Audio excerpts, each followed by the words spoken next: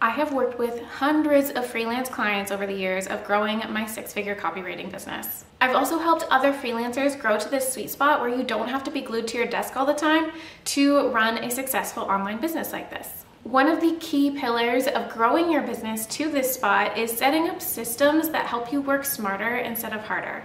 I'm talking about maximizing efficiency for you and optimizing the client experience for them. Really, you can't go wrong because it is totally a win-win. One of the places that I like to start is with the onboarding workflows. So in this video, I'm actually going to walk you through an onboarding checklist. These are the must-haves that you need in your onboarding process in order to minimize the non-billable hours while maximizing the sales, therefore the revenue that you can bring in from this part of your workflow. Get ready to take notes because there is a lot of ground that we are going to cover in a very short time. If you don't know me, hey, I'm Jill Wise, a conversion copywriter, brand and marketing strategist, and business coach. And through both my Done For You studio and education platform, I've worked with, coached, and taught literally hundreds of entrepreneurs just like you how to make good money online. And like I mentioned, systems and processes are a huge piece of that puzzle. So let's get into the onboarding checklist of all of the must-haves that you need if you want to make this process way more efficient for yourself and feel really good for your clients. The first onboarding process must-have is pretty obvious, but I need to mention it here, and that is a lead inquiry autoresponder. So I don't want you to have leads that are just sitting in your inbox and not getting a reply from you for days. There is nothing worse than somebody who's reaching out and they want an answer than just having them sit there in limbo. At the same time, I practice email boundaries and I want you to be able to do the same. You don't need to be glued to your inbox. So that's where an autoresponder comes in. Now, you don't want to do this generic like everybody else does, saying, hey, I just got your email, great, I'll get back to you. Instead, I like to optimize this lead autoresponder as a part of your sales pipeline. This is a great place to make an on-brand experience, to follow up from information that they would see on your website, and just continue that buying journey into your world and show them what it's like to work with you. It's a really simple step that will make a huge difference. This is also a place where I like to add in things like services guides or sending a little bit more information about your packages and processes if that information isn't already on your website, because in some cases it doesn't make sense to have all of that front and center on your website, because with these lead autoresponders, if you're using an automated tool like Dubsado, you can actually segment it based on the type of inquiry that they are. So if you're a freelance copywriter like me and somebody is coming to you for a website copywriting project, you can send them information specific to that project. Versus if somebody is coming to me to join my mastermind for other freelancers and personal brands and marketers, they're going to receive different information in that lead autoresponder. So overall, it makes it on brand, it makes it easy, you don't have to reply right away personally, and it continues that buying journey.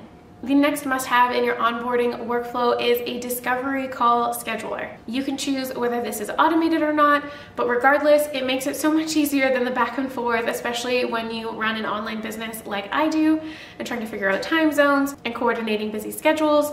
Having a discovery call scheduler is going to save you a ton of space. I don't really need to get into this one too much. It's very simple. The next must-have in your onboarding checklist is a proposal template. And I would actually recommend having a proposal template for all of the different types of projects that you do. For example, from my own business, the proposal that you are going to receive if you are coming to me for a website copy project or a intensive day reservation, or as somebody who wants to join the Inner Circle Mastermind, is going to be similar, like there's a similar structure to them, but the proposals themselves are different. Obviously, because they're selling very different services. So do yourself a favor and create at least one proposal template, if not ones, that match with the different categories of services that you're offering, so that not only can you save time when it's time to actually send a proposal to a lead, but if you set this up right, then you'll likely start booking more and increasing that proposal close rate because they'll be set up strategically to close leads for these specific offers. And when your proposals look really nice, it makes the client on the other side feel really good and confident in their decision to book with you.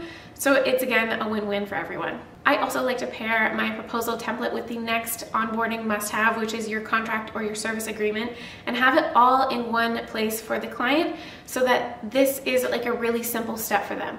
Like, we want to make it easy for them to say yes to you, sign the contract, and pay their first invoice. I'm actually going to group in the next must-have here, which is your invoice or your fee schedule, and having all of that in one place, it's through one link, even if possible, is going to make the process a lot easier for you as the person who's sending the proposal agreement and the invoice and the person who is on the other receiving end of it.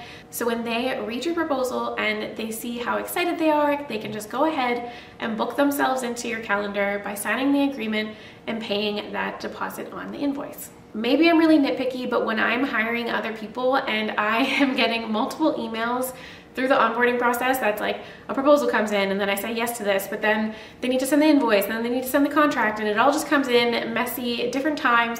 I'm gonna take longer to actually deal with these pieces because all of this is like more work for me.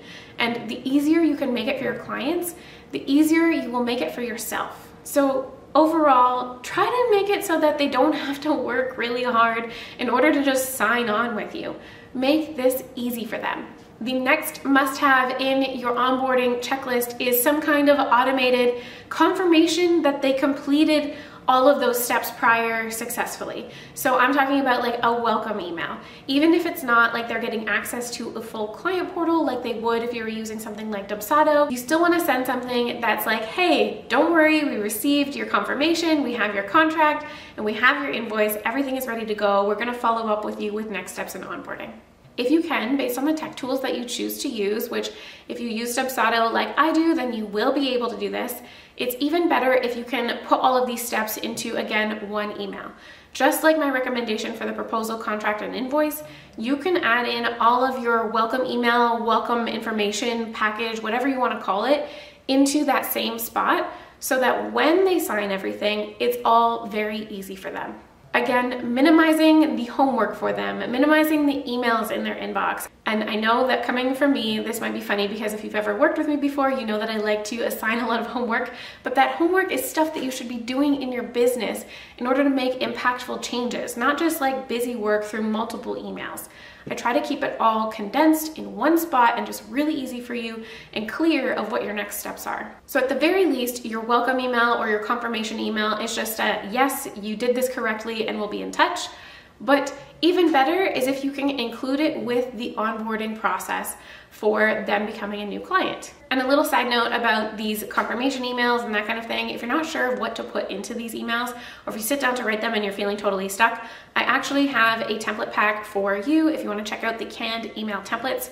I will leave those linked below. It has all of the canned emails from my own processes, plus so many more that are good for all types of freelancers, not just copywriters. So I'll leave more information about that linked below. But back to your welcome email and your onboarding checklist. Another must-have is a onboarding questionnaire or some kind of intake form so that you can get to know your clients. This is so important to send prior to your kickoff call because it will first help your client get in the right headspace of working with you and start to understand the types of questions that you're going to have for them. And second, help you do your homework. There is nothing that is more of a time waster than showing up to a meeting unprepared. So you don't really know a lot about who you're talking to, or you don't really know what they want from you or what their goals are for the project or anything like that. That's going to be a big waste of time for everyone. You're going to be on Zoom much longer than needed. So if you have a strategic onboarding questionnaire, you're going to save everybody time, you're going to make it easier, and you're going to start to set the stage of what it's like to really work with you. A lot of my done for you copywriting clients actually call me First Draft Jill, which I do not take lightly. It is a title that I am honored to have, but I don't think it is just to do with how I write copy for clients. I think that part of the reason why clients love their first draft so much when they work with me is that they are supported through the entire process. So the questions that I'm asking in their onboarding questionnaire are setting the stage for me to deliver as promised when we get to the actual copywriting. And this is true for other types of deliverables or for my coaching clients in the mastermind.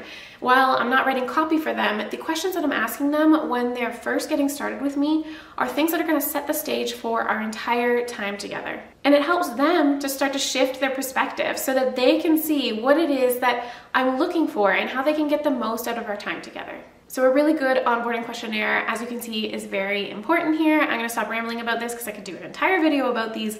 but you need to have one in your onboarding workflow. And the final must-have in your onboarding checklist as a freelancer, as a copywriter, as a personal brand, anyone who works in the service industry like I do, is some kind of internal onboarding process. Everything we've talked about so far will save your clients time, make it easy for them, make it feel good for them. It'll also save you time if it's semi-automated. But to take it one step further, you need to pay attention to what happens after you book that lead. What steps are involved? At the very least, write these down so that you have a process to follow, but even better is if you can start to automate those pieces as well. For my business, this has looked different over the years. At first, I was using just Dubsado, and Dubsado would send me different reminders, and maybe I was keeping track of the steps of a project in my written notebook. As I started to really pay attention to tech tools and how I can automate things, I started to use ClickUp, and that was setting the stage to hire a team and get some more help. So then I was able to automate parts of that onboarding process, and no longer was I keeping track of projects in my notebook, but using ClickUp.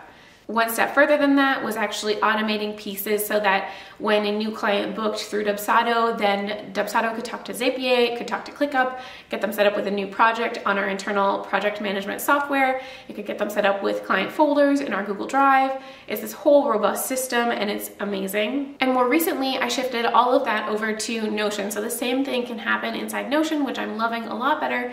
It just works for my brain a lot better. I have done videos about this elsewhere, which I can leave those linked for you too. But basically just choosing what that process is and knowing that it can change as your business grows and evolves. Business is always going to be an evolution, and things are going to break. That means that you're growing, and that's a good thing, but you still need to take the time to set these things up for the current stage of business that you're in. And it will help you save so much time in the long run.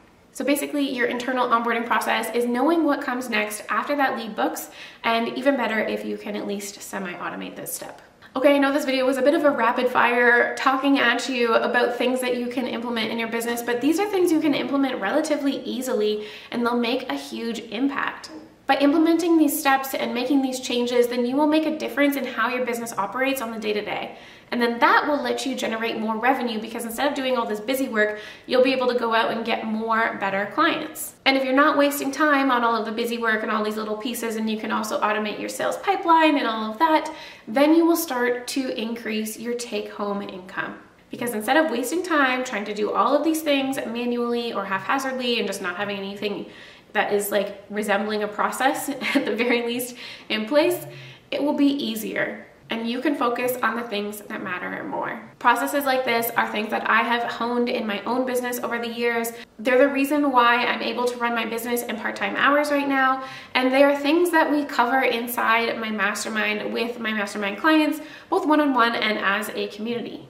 The overall goal is to help you streamline and make things more efficient and stop hustling so much so that you can start living more. And for a lot of us, having the work-life balance or the work-life integration that we want requires us creating more revenue in fewer hours, but in a legitimate and aligned way, not in like a scammy kind of way that you would see all over Instagram these days. So if any of that sounds interesting to you, then I will also leave the information for the Inner Circle Mastermind linked below. And if you have any questions about this conversation, I am happy to answer those for you if you want to leave those in the comments below. Or if you want me to dig in deeper to any of these steps, I'm happy to do that in a future video. As always, thank you so much for watching, and I will chat with you soon.